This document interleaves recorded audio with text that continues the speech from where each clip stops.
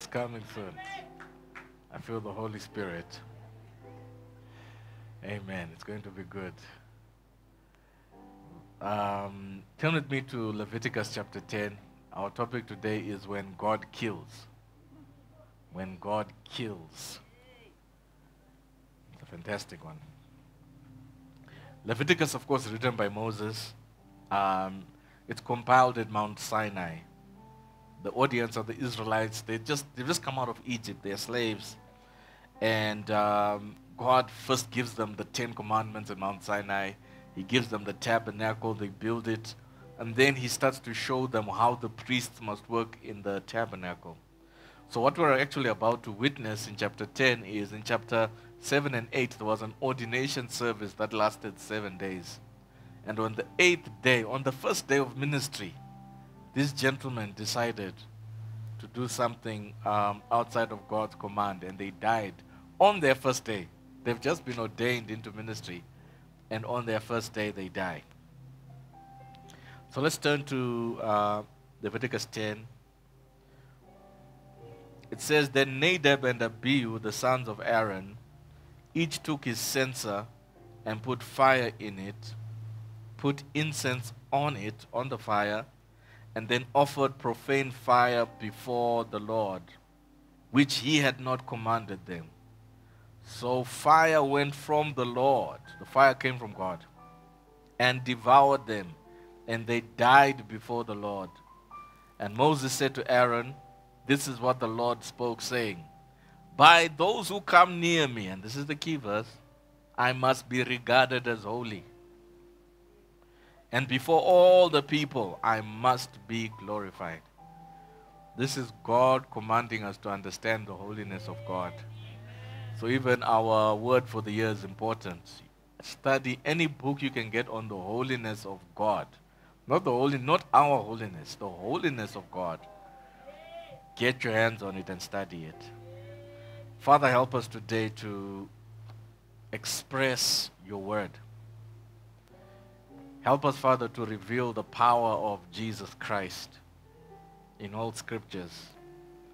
Father, I pray, Lord, let the gospel break through in this room. Father, I pray for the hearts of our children, the hearts of every man, every woman, that increase our love for you.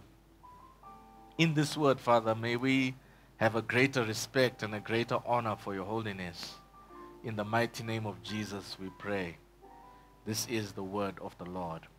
My Bible talk today is the wrath of God. The wrath of God. I'm going to give you some definitions and then my definition and some perspectives about the wrath of God. The first definition I'm going to give out is from Merriam-Webster in terms of what the word wrath means. The Webster Dictionary says, wrath pertains to strong anger or indignation or retributory punishment for an offense or a crime. The other definition is divine chastisement. That's English. When you must tell your children, I will chastise you. Number 2, John Stott, an incredible mind, said the wrath of God is God's steady, unrelenting, unremitting, uncompromising antagonism to evil in all its forms and manifestations. And this is a very good definition because of 2 words, steady. That God's wrath is steady. It's not impulsive. Number 2, uncompromising. In that when God releases his wrath, it's without fear and without favor. Number 3, Schrock says, the wrath of God is the holy action of retributive justice towards persons whose actions deserve eternal condemnation. I think this definition by Schrock has the right idea of retributive justice, that there's an aspect of God's wrath that pertains to retributive justice, but I think it falls short when it just focuses on eternal condemnation. Because God's wrath is not only aimed towards an eschatological outcome. It's not just about eternal condemnation. It is revealed and deals with various aspects of evil, injustice, and sin in the earth. Number 4, Jared said there is really no good way to soften the wrath of God to mean anything than an angry response on God's part to human disobedience. I like his definition here because there's actually no soft way. There's no way to soften the wrath of God. And many times in the modern day church, we only talk about the love of God, the grace of God, the blessing of God, the favor of God, and we try and soften the wrath of God, the aspect of the wrath of God. But when he says it's an angry response, in a way I have to push back a bit because he's putting it sort of within the category of human emotion. And when we're dealing with the wrath of God, we have to be very careful not to equate it to our anger, because it's another kind of wrath. It's not like our anger. Like for those who are parents, that anger sometimes children can raise up in your heart. It's not like that. It's in a category by itself. Number 5, Sproul said the wrath of God is his holy hatred towards sin. This is a good definition. It's very minimalistic. And what I like about it is it highlights the holiness of God and his hatred for sin. And part of sanctification increases your love for God. At the same time, it increases your hatred for your sin. Whatever sin you are entertaining, the more you spend time in the Spirit of God, in the presence of God, you start to hate sin and start to love God. Number 6, A.W. Tozer said the wrath of God is his eternal detestation. These British theologians are amazing. Of all unrighteousness. It is the displeasure and indignation of divine righteousness against evil. I like this definition because he's now using like legal language. Whenever you see righteousness in the Bible is actually a legal term. And unrighteous means you're breaking the law of God. And he shows us that God's wrath is at war with unrighteousness. It's at war with unrighteousness. So if you are living in righteousness, you've got nothing to fear. But if you are rebelling, you've got something to fear. Number 7, D.A. Carson, one of my favorite theologians, says God's wrath in the Bible is not an emotion pulsating through the divine veins of God. Right? It is settled opposition against sin. It is settled. It's constant. It's like for those with electric fences, it's like a constant. It doesn't go up or down. It's a constant 10,000 kilowatts.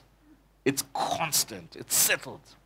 And this is a strong definition because he clearly eliminates any idea that God's wrath is equated to our fallen emotions as man. And it helps us understand the wrath of God as being settled.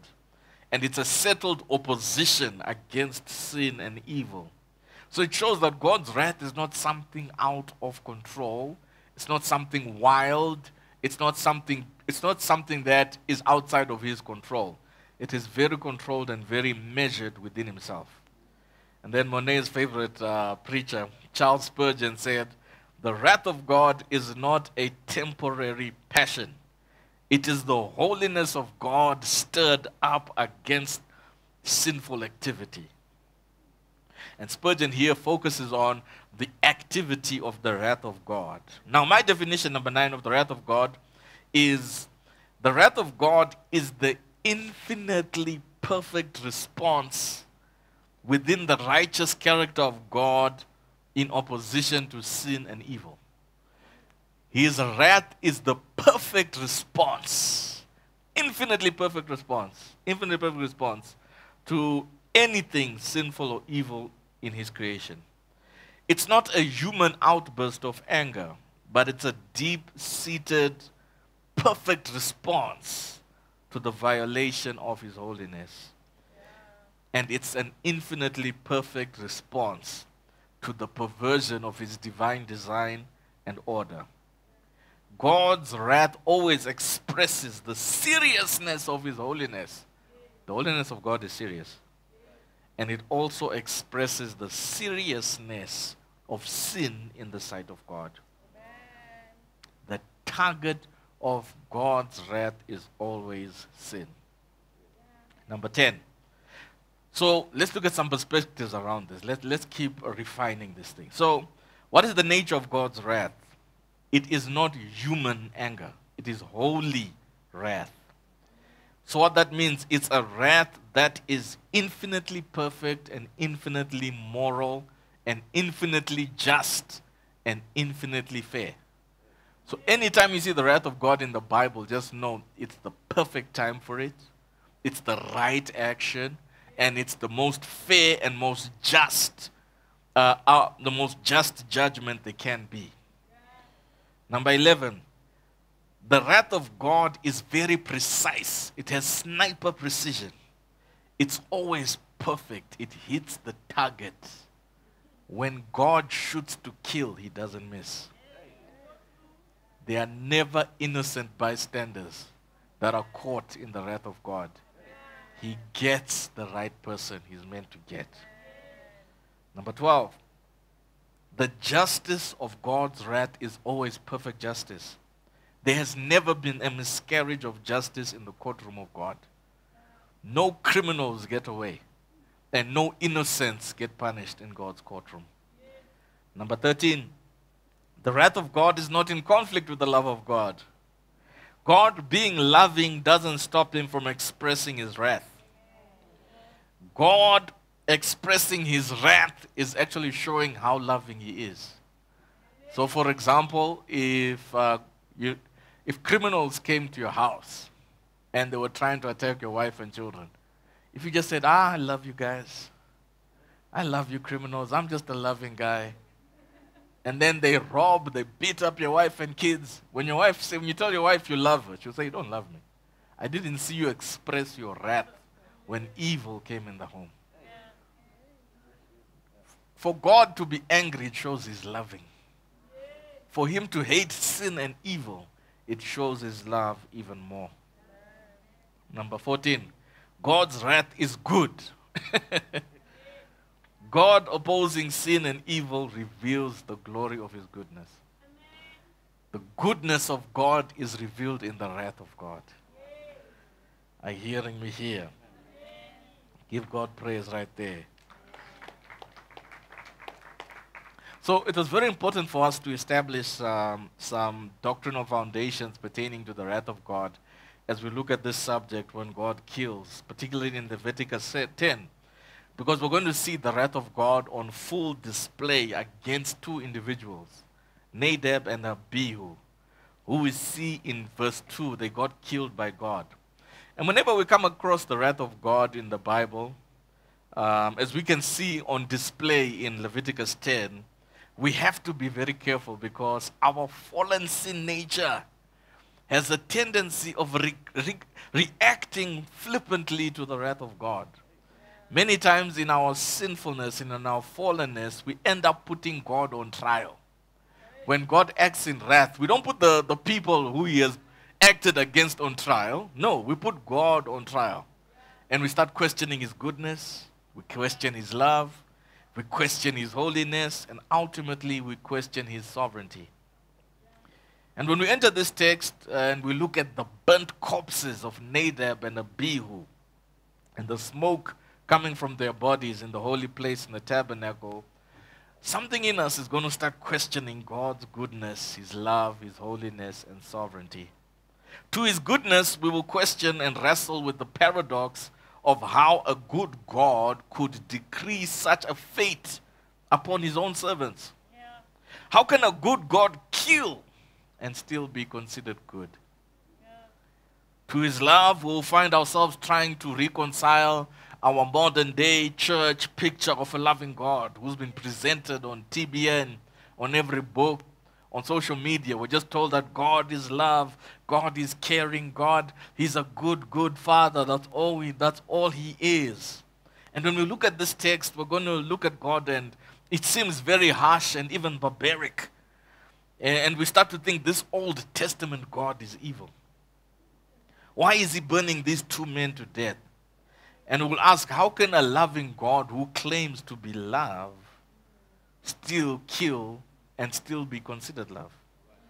And to his holiness we'll ask, how can a holy God kill and remain holy straight after killing? Then finally to his sovereignty, yes, and that is where our fallen nature rears its ugly head. We will find ourselves asking ourselves, what entitles God anyway to wield the power of life and death over everybody? What gives God the right to kill? Recently there was a pastor actually questioning God. I saw him on TikTok, questioning, why did God kill? If I had my God, didn't have to kill. And these are complex questions in the Bible, and the tensions show us that the wrath of God is a complex subject, and the idea of God's direct anger resulting in the death of individuals, in the case of Nadab and Abihu, is one that is challenging to all of us, no matter how mature you are as a believer. And it is within these tensions that are in the Bible that our faith in Jesus Christ is tested and strengthened. Simply because as we seek to reconcile the wrath of God and the grace of God in this text, it's important that we mustn't be like most modern day Christians who only focus on the grace of God, and we censor and hide anything to do with the wrath of God in the Bible. So we don't find ourselves able to deal with suffering. We don't find ourselves able to deal with pain. We don't find ourselves able to deal with adversity. We struggle to deal when doors are being closed. We struggle to deal with the tensions and the hard moments of life because in our mind we thought that He is only good. You know, this morning before church, I answered a question Kanye West asked on TikTok. He said, why should we fear God anyway? Isn't He supposed to be love? Why must we fear Him? I don't like that part about God. And that's why I'm no more a Christian, because why must He be feared? He must just be loved. And I was like, hey, if you spend less time making beats and reading the Bible, you might understand that God is not just one attribute. There are many attributes in God, and they are not in conflict. They are not in opposition. His love, His kindness, His wrath, all these attributes are a part of what make God God. And ultimately, it is not our job to manage God. It's our job to submit to God. Our job is not to put Him in the box which we are comfortable with. Our job is to humble ourselves and say, you are other, you are holy, and trust that He is good, trust that He is love, trust that He is gracious. Are you hearing me here? Because this idea of God killing people gets very offensive to many of us in this postmodern age. Both the saved and the unsaved get comfortable with the killing God. There are some saved people who even argue that God doesn't kill and has never killed. I've got a pastor friend who argues that God never kills.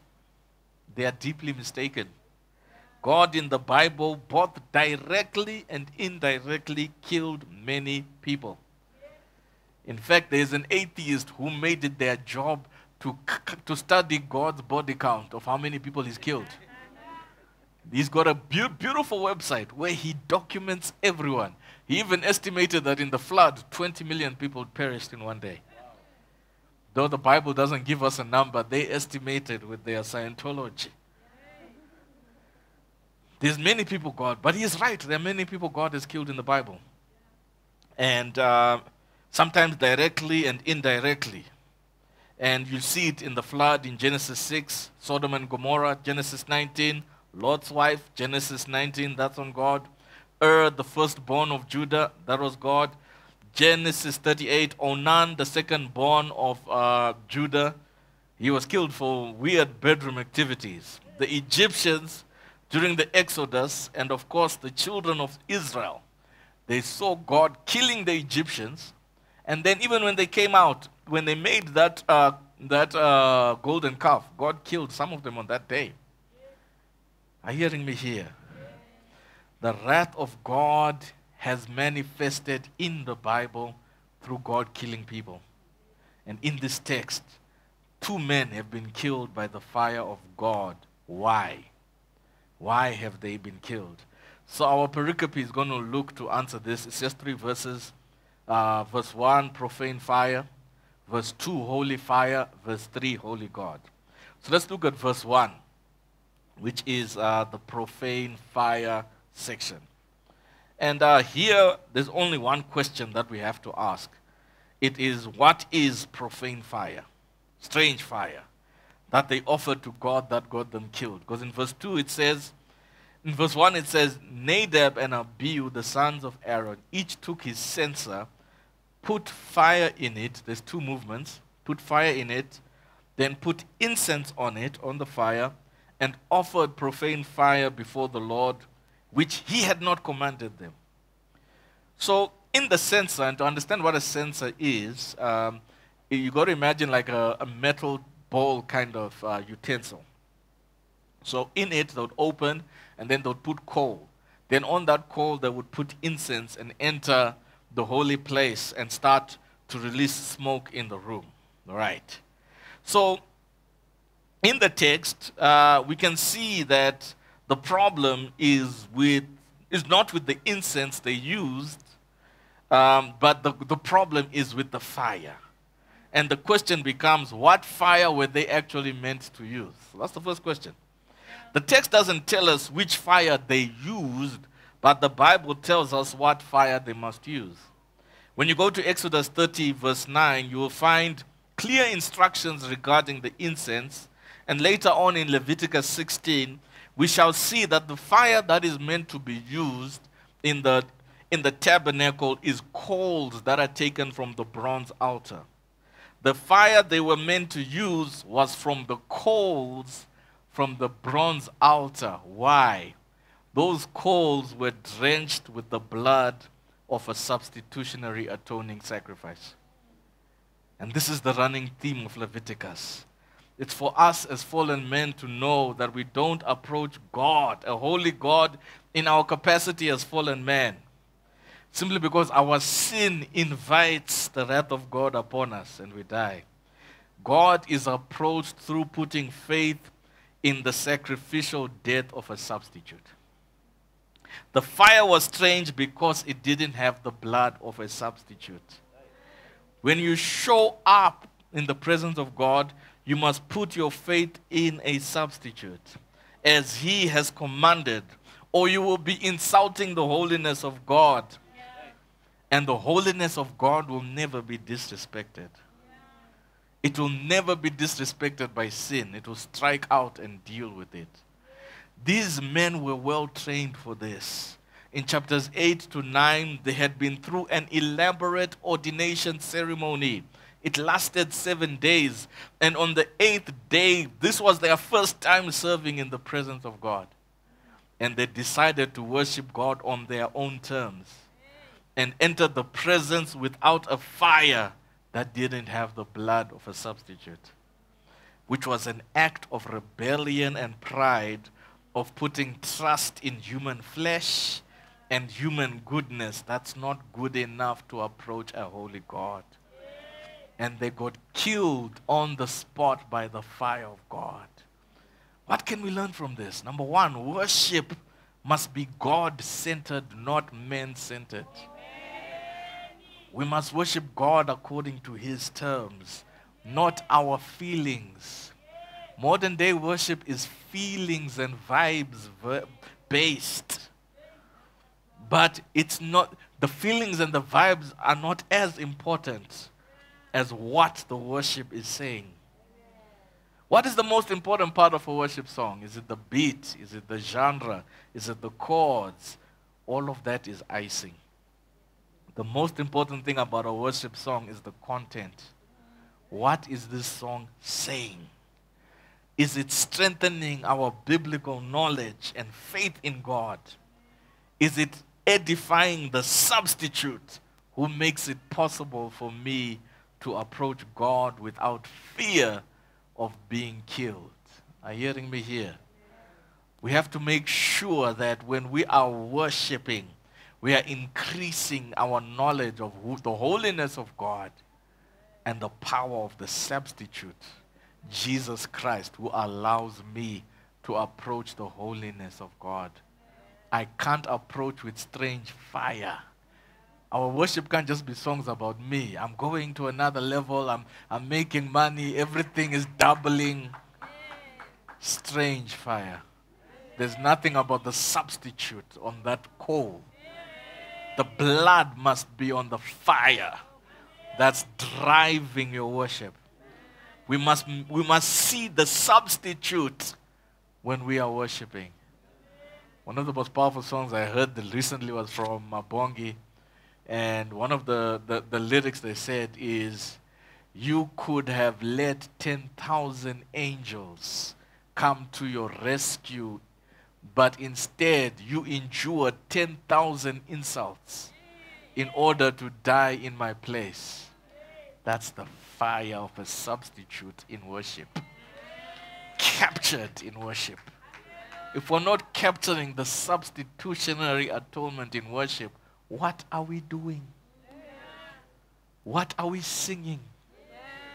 In the modern day church, we come to sing about ourselves and hear the preacher preach about ourselves, and we go home excited about ourselves.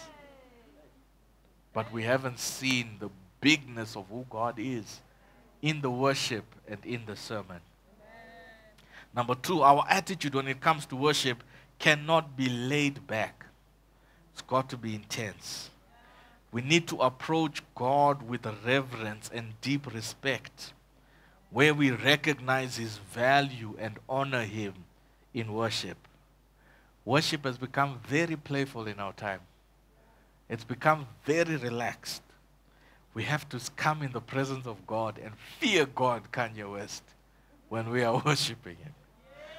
And thirdly, we can't be sloppy in how we worship and in how we serve, because what we are doing as a church has generational importance. We must take it seriously and always do whatever we're called to do in the house of God on a high level. Are you hearing me here? We must always value every person who comes to church. We must understand that we have got a responsibility from heaven to reveal Christ. And we have to do it on a high level. Let's go to holy fire, verse 2. And we'll see that they got killed by fire which comes from a holy God. It was holy fire. God's response to their sin in His presence was a holy response. In other words, it was an infinitely perfect response. There was no sin, no evil in what God chose to do to them. Are you hearing me here? The last time they had seen the fire of God was actually in Leviticus 9:24, after the ordination process. God blessed the ordination. They put offerings, burnt offerings, on the altar. And God actually sent that same fire which killed them, went to the altar and dealt with the substitute. Are you hearing me here? It burnt the offerings, and everybody was excited. It took 7 days. You know why it took 7 days? It was a picture of Genesis. God had left the garden, but He was coming back to the tabernacle to live amongst men. It was a recreation again. And God was coming to live among them. And it was a time of rejoicing. So the fire came and burnt the substitute. Because in God's eye, the fire is not meant to burn you. It's meant to burn the substitute. The holy fire of God was not meant to burn them. It was meant to burn the substitute. But they chose to come in with the fire of man and not the fire of a substitute. And they got consumed by the holy fire. Because they said, let me stand in my flesh. You cannot overcome what you're overcoming in the flesh. You cannot overcome the powers of darkness in your own strength. You cannot overcome temptation. You cannot overcome the situations in your life in your own strength. You have to depend on that man, the crucified one, Jesus Christ. Are you hearing me here? So at this point, I have to indicate to you, every time that God's wrath has been released in the Bible, and in history against anyone, it was well deserved. God within himself has settled in himself to always oppose evil and deal with sin with uncompromising righteousness. These two men deserved what happened to them. Anytime we see his wrath at work against sin and sinners, it's the right action of a holy God. He was so right. You know what he even told to Aaron? Aaron was not even allowed to see them. It was his cousins. His own brothers didn't bury him. His cousins, they were not even buried. They were thrown on a heap where other corpses of animals get burnt. Aaron was not allowed to cry, was not allowed to tear his garment. He was told the same day, come into the temple and serve. There was no funeral. Because what I have done is perfect. It's the holy and right thing that they deserved. And you now have a choice to align with me or to align with your rebellious sons. And Aaron chose to align with God. Because priests were not allowed to go near dead things. They had to, because God is not a God of death, he's a God of life. Amen. And they were not allowed to even go near anything dead because they were ministering the things of life. How can you learn to trust God even when he is going against something you like? You need to grow to that place where you trust God's divine actions because he is the holy God. God is not trigger happy. The Bible shows us that he is very patient with us. A motif in the Bible is God is slow to anger and quick to forgive. So when he does strike quickly, know that something has happened. Something serious has happened in violation of the perfection of God. And God has to deal with it immediately. When Adam fell, he didn't come in and kill him. He gave him time. When Cain killed Abel, do you know that God marked him and protected him till he died? He was very successful in his life. God consistently is a God of grace. Noah preached for many days. They don't tell you that part. Come to the ark, a flood is coming. For many days, but they're quick to say, God killed. They refuse to come. They refuse to come. God never acts in wrath like we act. And when he does, know that they deserved it. Know that song, you deserve it. That's what you should sing for these guys. Satan himself is still walking in the earth. God is slow to anger. His time is coming. Are you hearing me here? God is a God of patience. And the problem is worldly people, they think God's patience is an endorsement of their sin. But there's a time where God pulls the trigger. And when God pulls the trigger, he doesn't miss. Are you hearing me here? So anytime you see God's wrath in the Bible, I would like to argue that anyone killed by God in the Bible was not an innocent puppy. They deserved it. The wrath of God goes where it deserves to go. Likewise, anytime you see the grace of God, the blessing of God, the favor of God, or elevation to anyone in the Bible, it's always unmerited and undeserved. It's always by grace. We mess up when we keep trying to find formulas from the Old Testament of how to compel God to bless us. Yet he simply calls us to put our faith and our trust in the sacrifice of a substitute, Jesus Christ. Because your blessings are by grace. Through the substitute, through the blood of a substitute, you have access to the blessing of God. There is no formula. There are no 10 steps to increase. There are no 4,000 keys to elevation. It's just trust in the substitute. That it is by grace. By grace he will bless me. By grace he will open this door for me. By grace he will elevate me. I don't need no formulas. I don't need a different way of prayer, a different way of... I just need to have faith in the power of the blood of the substitute. and trust that his goodness will open the door that I need. And then let's close with verse 3, Holy God. So after Nadab and Abihu are dead, Moses comes in and says this on behalf of God. By those who come near me, I must be regarded as holy. This is what God is saying.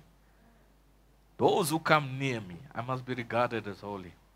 And before all people, I must be glorified. We didn't tell Kanye about the holiness of God. We told him about the blessing. And I pray we're not making the same mistake with Casper and Black Coffee. That we mustn't just say, you are blessed, you are blessed. God is holy, Casper. You have to repent. You have to live right. You have to live a holy life. This Christian life is not pap and flesh. It's a life of submission, self-denial, a life of sacrificing for others, a life of humility. It's not a life of being flashy. Thank God for your Maybach, but you don't need to rub it in people's faces anymore. This is a new life. It's not the continuation of your old life. Are you hearing me here? Moses in this text is speaking to the remaining priests and the children of Israel that to approach God, the first thing on your mind must be the holiness of God. If there's anything this story is showing us, is the seriousness of the holiness of God. Chandler said, failing to note the seriousness of God is an attempt at theft at all that is due God, end quote. When you can't see the seriousness of the holiness of God, that within God there is an uncompromising hatred to sin. So much so that for fallen men to approach God, it had to be through the death of a substitute. Yeah. Meaning that the substitute dies in our place. Yeah. The substitute receives what we are meant to receive so that we can approach God. He dies the death we deserve to die because of our sin. And it's only through putting our faith in the blood of this substitute that we can approach God. In the time of Nadab and Abihu, it was the blood of burnt sacrifices. They were meant to get the coal from the altar. The coal which had burnt the sacrifices, where the blood of a substitute was still on the coal. And that's why God released his fire. They came into his presence with profane fire. Fire. The fire that was meant for the sacrifices. The fire that was meant for the substitute. So he says, you've rejected the substitute. So you're coming in your capacity. You're coming in your righteousness. You're coming in your goodness. Okay, so let's see if your righteousness can handle the fire of heaven. It failed. It killed them. And rabbis argue that the fire was so powerful that it killed them but didn't harm the priestly garments. Because the garments were sanctified by the blood of a lamb. Are you hearing me here? These brothers are a picture of Jesus. When Jesus went on the cross, Jesus actually came on the cross with profane fire. He brought strange fire on the cross. The fire of our sins, which he bore as a substitute in our place. And on the cross, God released his fire from heaven on Jesus, his beloved Son, to totally consume the profane fire of our sin that was placed on him. The innocent Lamb of God was slain in our place as guilty, sinful men. And it's on the cross where the holy fire of God's wrath, which we deserved for our sins, was unleashed upon Jesus. He took the wrath we deserved so that we could receive the grace we don't deserve. He took the strange fire of our sin on that cross so that when we enter the presence of God, we enter with the fire that is drenched in the blood of the substitute, so that we cannot be consumed in the presence of God because we're covered by the blood of a substitute.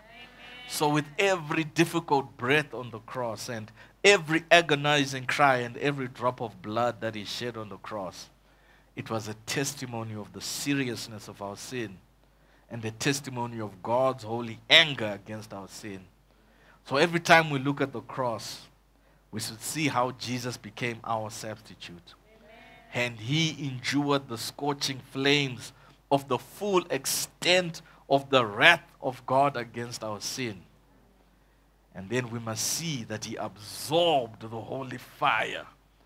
But unlike Nadab and Abihu, he wasn't killed by the wrath of God. Oh, are you hearing me here? He laid down his life. After he absorbed the fire, that's when he chose to lay down his life and to pick it up again 3 days later. We worship because the price was paid by our substitute. He absorbed all of the fire. All of the wrath of God was absorbed in what we and Dr. Dumi call propitiation. He took it all and until it was finished, satisfied. And he laid down his life to fulfill Scripture. And he picked it up after 3 days. Why? Why did Jesus do this? It's because of verse 3. So that by those who come near me, I must be regarded as holy. And before all people, I must be glorified. Through Jesus Christ, our substitute, we are now able to approach a holy God. And the fire of heaven cannot consume us because we are coming with the blood of a substitute. He has absorbed all of the wrath. He's absorbed all of the torment. He's absorbed everything we deserved.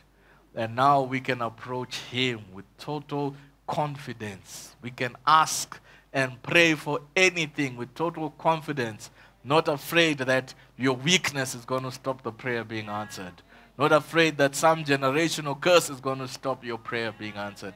You can attack the heavens and keep knocking for that job, keep knocking for that business, keep knocking for your family, keep knocking for growth and success in your life because you have access to God freely through having faith in the substitute. And the fire will not consume you. Let's stand. Where are you when it comes to worship? Is your worship man-centered today? Does your worship build up your biblical truth of what Jesus has done? In this season, get more Christ-centered in your worship. Get more Christ-centered in your worship. Understand who Jesus is when you worship. What is your attitude when it comes to serving God? Are you laid back and sloppy? Or are you intense and excellent in order to honor God? This is not the year to serve God half-heartedly. This is the year to serve God with all of your might. Any sacrifice we make for God in ministry is not a sacrifice compared to what he has done. There were 2 young men from Ohio. One was 21, one was 19. They were sent for a mission trip in South America, I think Peru or Brazil. And they were going to preach like in the jungle to share the gospel to a poor community. And when they got there, the rule was, if you come into this community, you're not allowed to ever leave. One of them had a beautiful girlfriend. He was planning to marry her. And they held hands and prayed and said, if we cross here, we're not even allowed to go back to America. We're going to stay in this poor community teaching them about Jesus until we die. They crossed over and went in. And when they saw their journals, one of them wrote, everything we lost in America is not even a sacrifice compared to what Jesus has done. We made the right decision to stay in this primitive village, no cameras, no social media, no notoriety, just teaching them about Jesus until we die. No marriage, no nothing. They gave their entire lives. Are you hearing me here? It's never a sacrifice compared to what Jesus has done. He has been our substitute, and we must be willing to give everything for him. Are you hearing me here? Father God, we thank you today that you are holy. Father, we thank you that everyone you killed in the Bible deserved it. We thank you, Father, that you are holy, you are good. It's not our place to question omniscience. It's not our place to question your love, your grace. We thank you, Father, that compared to all the people you let live in the Bible, countless amounts of people, countless amounts of evil people you even allowed to live.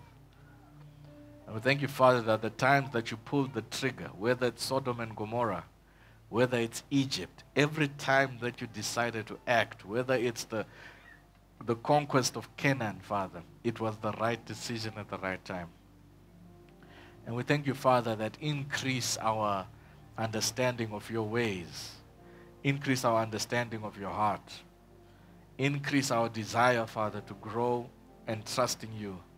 Help us, Father, to be real Christians who walk in holiness, who walk in love, who walk in kindness, who walk in productivity, who walk in total confidence of who you are and what you have done.